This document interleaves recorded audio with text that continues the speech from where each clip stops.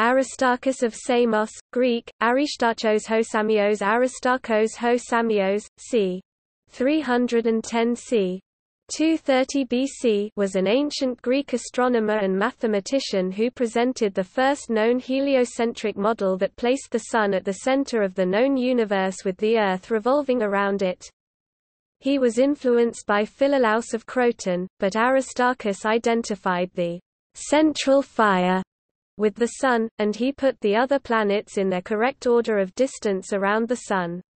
Like Anaxagoras before him, he suspected that the stars were just other bodies like the Sun, albeit further away from Earth. His astronomical ideas were often rejected in favor of the geocentric theories of Aristotle and Ptolemy. Nicolaus Copernicus attributed the heliocentric theory to Aristarchus. Heliocentrism. The original text has been lost, but a reference in Archimedes' book The Sand Reckoner, Archimedes Syracusani Arenarius and Dimensia Circuli, describes a work by Aristarchus in which he advanced the heliocentric model as an alternative hypothesis to geocentrism. You are now aware, you being King Gelen, that the universe is the name given by most astronomers to the sphere the center of which is the center of the Earth, while its radius is equal to the straight line between the center of the Sun and the center of the Earth. This is the common account targraphomena as you have heard from astronomers.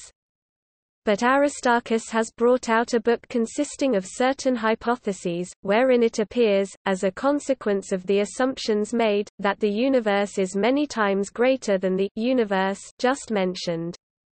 His hypotheses are that the fixed stars and the Sun remain unmoved, that the Earth revolves about the Sun on the circumference of a circle, the Sun lying in the middle of the orbit, and that the sphere of the fixed stars, situated about the same center as the Sun, is so great that the circle in which he supposes the Earth to revolve bears such a proportion to the distance of the fixed stars as the center of the sphere bears to its surface.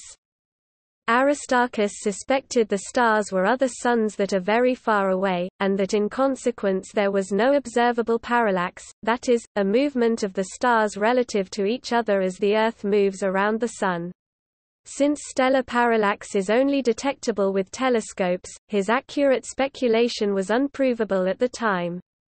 It is a common misconception that the heliocentric view was held as sacrilegious by the contemporaries of Aristarchus.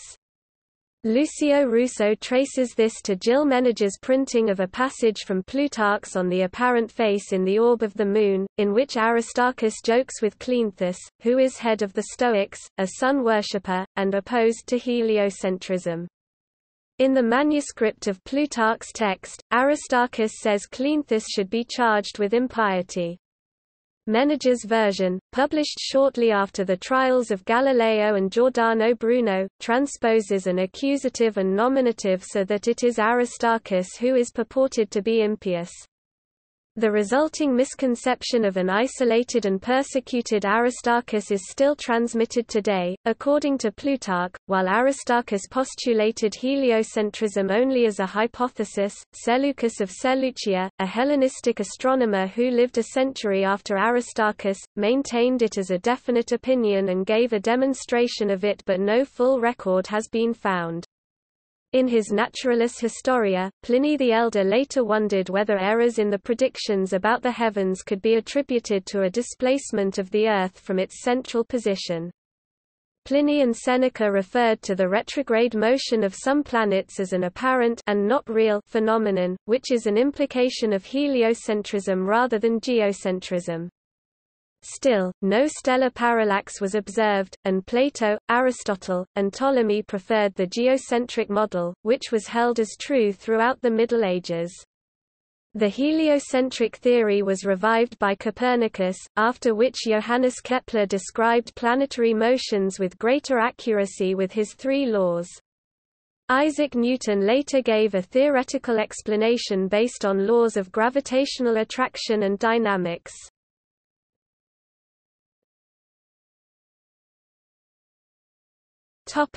Distance to the Sun, lunar dichotomy. The only known surviving work usually attributed to Aristarchus, on the sizes and distances of the Sun and Moon, is based on a geocentric worldview. It has historically been read as stating that the angle subtended by the Sun's diameter is 2 degrees, but Archimedes states in the Sand Reckoner that Aristarchus had a value of 1/2 degree, which is much closer to the actual average value of 32 feet or 0.53 degrees.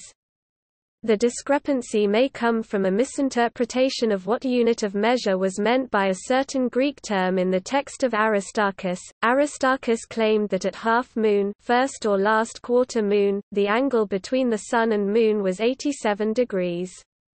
He might have proposed 87 degrees as a lower bound, since gauging the lunar terminator's deviation from linearity to 1 degree of accuracy is beyond the unaided human ocular limit, with that limit being about 3 degrees of accuracy.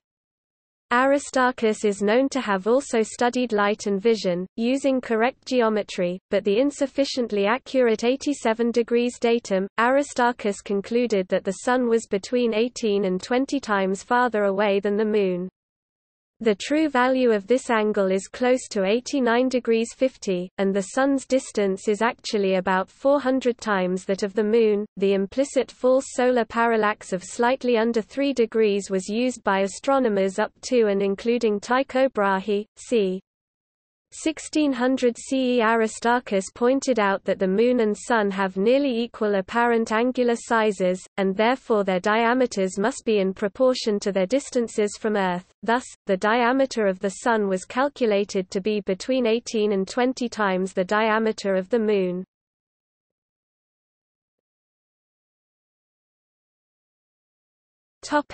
See also: